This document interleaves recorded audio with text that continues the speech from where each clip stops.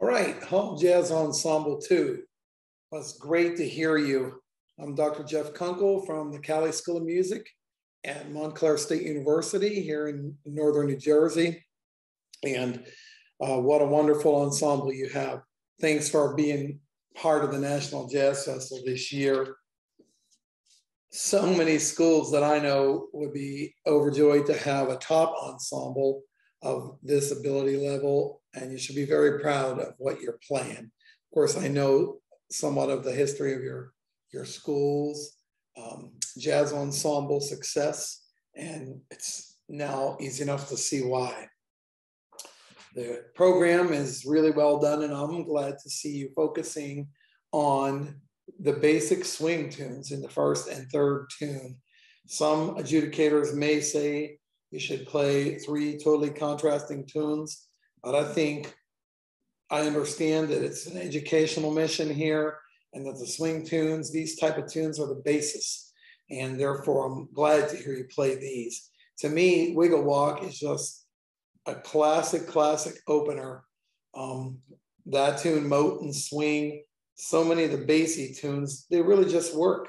And the whole Kansas City Suite is great. We played it a few years ago, and it's just a great piece of music. And of course, the individual movements work just as well. Doing a really great job with that. Do be careful at times. Sometimes the brass, have their work cut out for them on that particular tune. So just something that you want to watch out for. But overall, the band is doing a great job with it. And it's a great choice for an opening number. And it leads well into Oklapaka.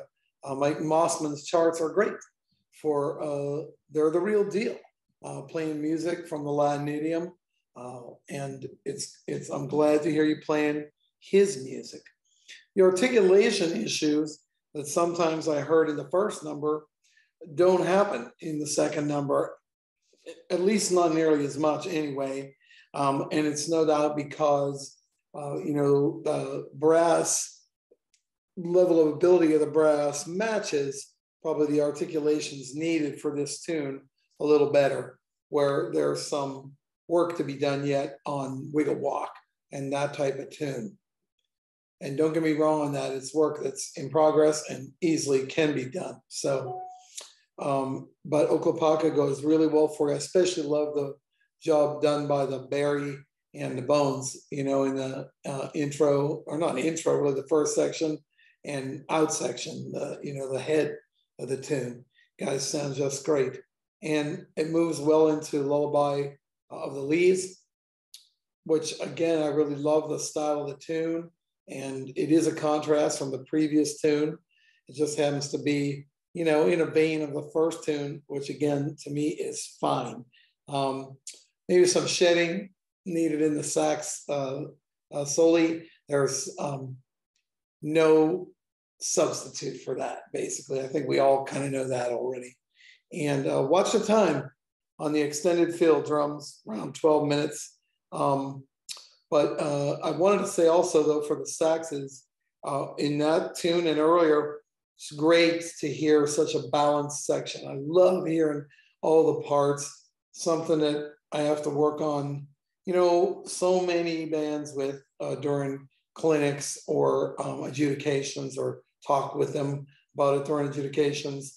The fact that unisons are one thing, the BCs are another, solis primarily the VCs, and man, it's just great to hear all the parts in your sax section. So, and that's even considering what might be the limitations of the type of recording you're using and so forth. So you guys sound great overall. Again, amazing to have such a great second band at your school. I wish you continued good luck, and we hope we see you live next year for National Jazz Festival in Philadelphia once again. Continued good luck to you.